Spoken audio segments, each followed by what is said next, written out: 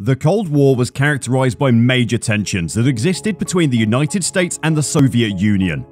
But what exactly was the origin of the Cold War, and just how did it affect the global political landscape?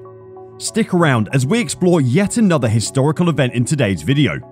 But before we get right to it, make sure to give this video a like and hit that subscribe button. Do leave us a comment as well, as we'd love to read your opinions about the Cold War. Ready? Let's get straight to it.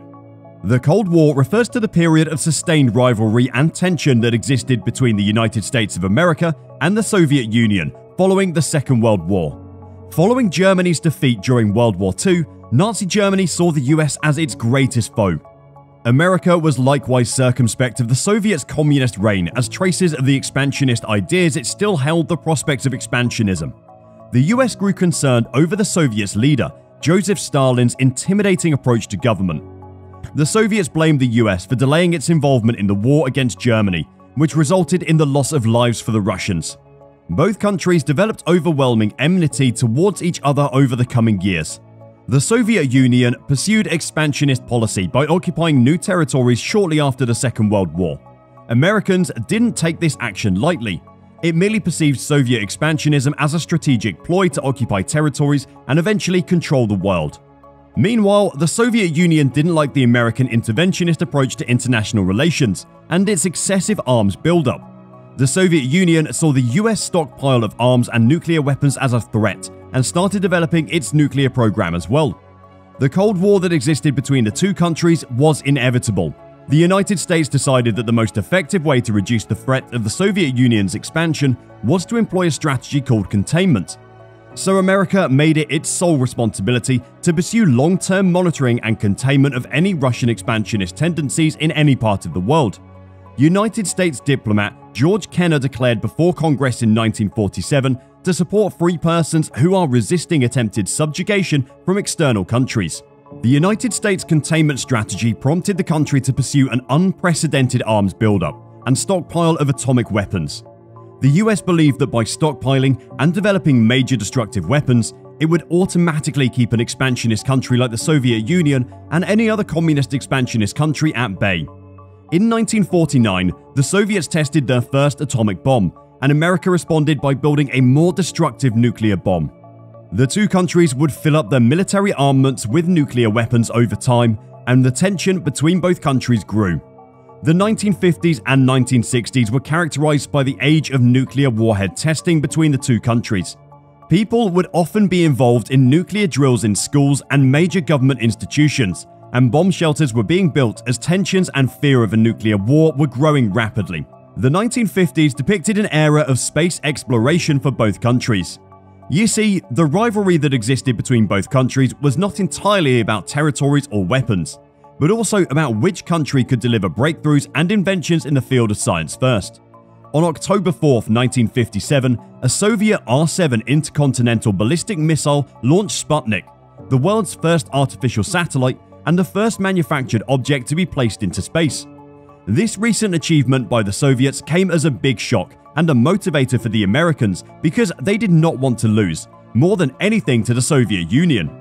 In America, the exploration of space was seen as the next grandiose thing, and the fact that the Soviets could install a satellite in space did not sit well with most Americans. This made the United States gather more information and intelligence about Soviet military activities.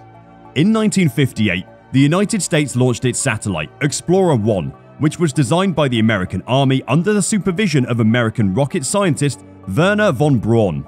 In the same year, the National Aeronautics and Space Administration, or NASA, was created by President Dwight Eisenhower as a federal agency dedicated to research, exploration of space, and more importantly, the military potential of space exploration.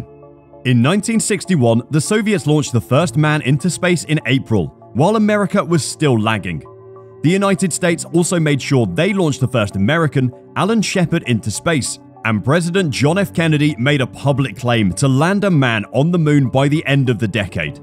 Although this was just a claim at the time, on July 20, 1969, the United States, through NASA, landed the first man on the moon, and the United States at the time became the first country to ever land a man on the surface of the moon. John F. Kennedy's claim had come to fruition.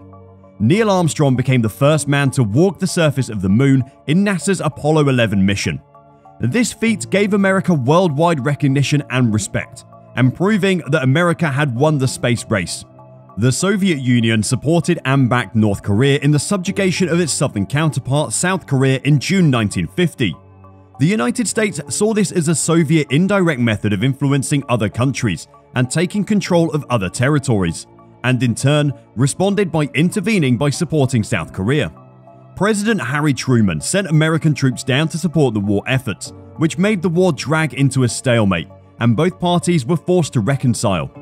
Although both countries never attacked each other on any front, they were both involved in international conflicts with many other countries, where the Soviets would support one side and the US would support the other.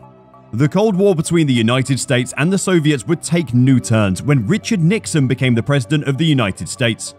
Nixon encouraged the United Nations to recognize the Communist Chinese government and started establishing diplomatic relations with China.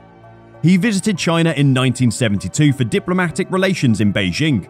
He also adopted the policy of détente, meaning relaxation towards the Soviet Union, and in 1972 he made the United States and the Soviet Union under Leonid Brezhnev sign the Strategic Arms Limitation Treaty, which placed a ban on the production of nuclear weapons by both countries. Although Nixon tried as much as possible to maintain a non-hostile and diplomatic relation with the Soviets, the Cold War would again be reignited shortly after Ronald Reagan became the new President of the United States of America in 1981.